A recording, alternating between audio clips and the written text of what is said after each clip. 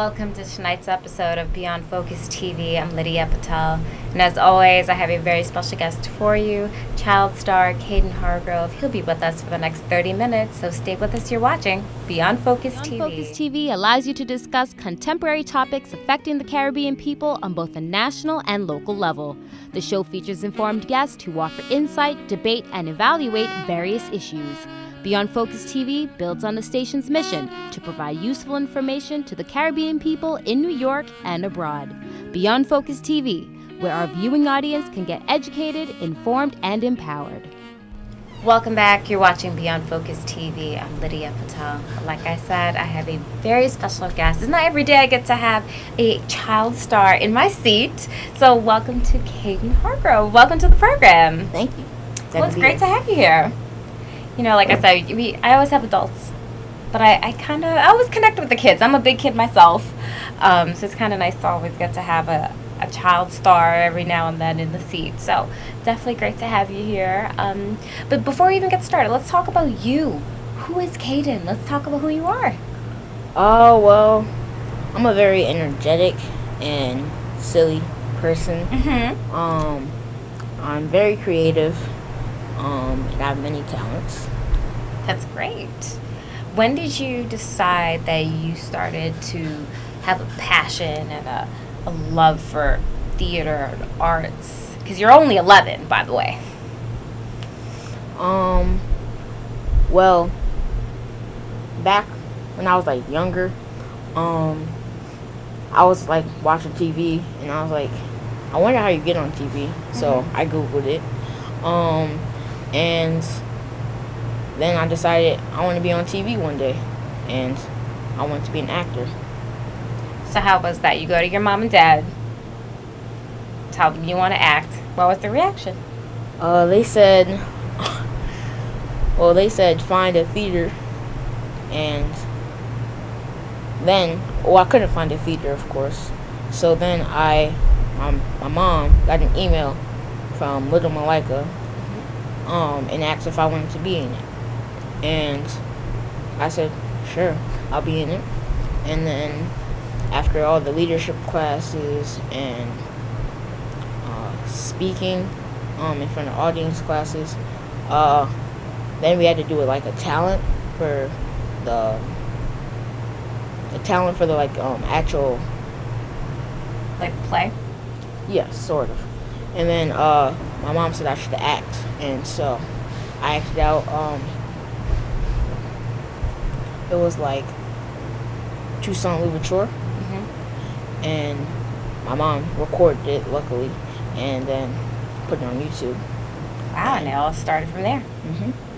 So how was that experience for you? Well, at first it was scary. Like, I was really nervous. But then as I walked on stage, it didn't feel that bad. Now, getting into character, because Toussaint Louverture is a very important character. I mean, he did a lot historically, so that's a big role for you to take on. I mean, not a lot of people could say, well, my first role was, so when you think about it, you actually got something pretty big. So give us some details on that. Well, my mom actually had to do like research, and she actually knew a lot about Toussaint Louverture, but she did more research to get like more of the details. And we actually went to the Haitian embassy in Washington, D.C. Wow. And we saw this movie on like what Toussaint Louverture did for like everybody. And my mom found a song called "Armies de Paduso," meaning "Misery is not sweet" in French. And we used that song for the opening of the play. Wow. So then fast forward, that all happened, and that was your very first play, officially. So after that, you acted in the play. How do you go back to just being regular Cayden? Well, I got a lot of love on social media, of course. And other than that, it was just the same. School, homework, going outside, playing basketball. Did your friends actually come support the play, come see you? No, not really. It'd be like that sometimes. But then I'm sure after they realize what you were doing, it just springs for the next one. Yes. So what really goes into it? So I'm sure there's a lot of people at home who are like, I want to get into acting. I want to do this. But kind of give us a behind-the-scenes view of it since you actually got to do it. You know, there's rehearsals. You have to practice. You have to do time management. What are some of the things that you had to really sacrifice to be able to do this? Well, normally I would like go outside every day and play with my friends, but I like sacrifice that time, and I had to like do my homework first. Like as soon as I got home, eat dinner, and then practice my lines. And that's my mom. I practiced my lines with my mom, and she said I actually learned in like 2 days, like the lines in 2 days, and that's when she said she really noticed that I could be something big. So you enjoyed memorizing your lines, getting into character. Did you say rather that going to that museum and watching getting extra research done, did that help you get into the character? Yes, very much so, because I actually know I acted out his feelings, and I really got to know after the movie, of course, because I got to see like how he felt and like a whole lot of research on him. What was the hardest part for you in getting to do this? The hardest part, well, the lines was hard, but it wasn't the hardest part. Like going out on stage and actually acting out in front of an audience was probably the hardest part, because I had to like, oh, what's my next line? Oh, right, this is my next line. Like I had to keep going over that in my head. But the funny thing with theater, which I always tell people, sometimes we would know when we mess up, but they wouldn't know if you messed up. So you always just keep going, and that's the key, because I've done a few plays. You know, you mess up a line here and there, but guess what? You might have a smooth save with it, because the audience wouldn't know. They don't have your lines. You know your lines. So the trick is to just keep going and being able to do this. So after that play is over, you know, what you decided, listen, I want to go in and really do this. So what was the next step for your parents when you told them and they saw how well you performed? Well, someone that was there at the play, their son was also in the play.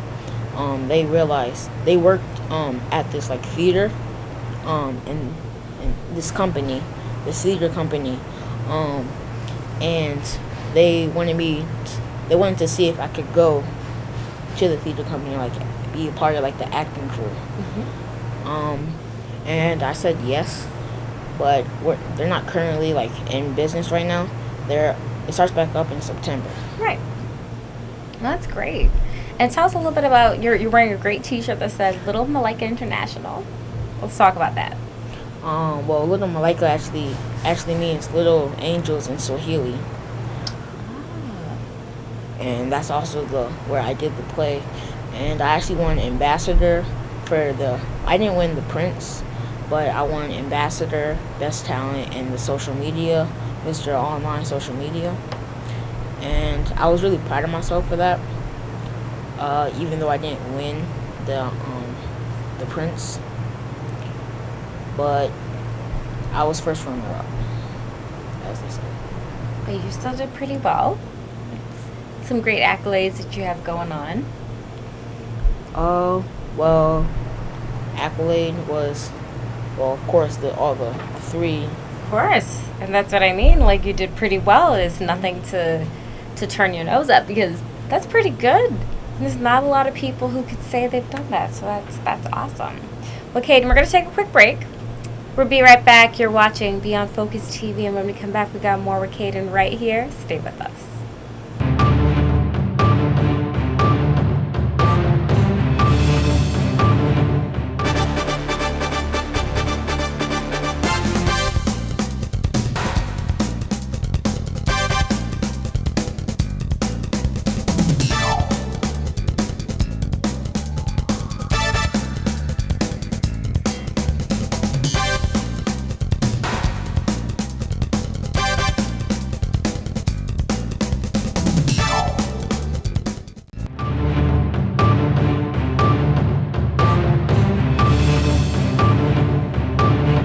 Welcome back. You're watching Beyond Focus TV. I'm Lydia Patel.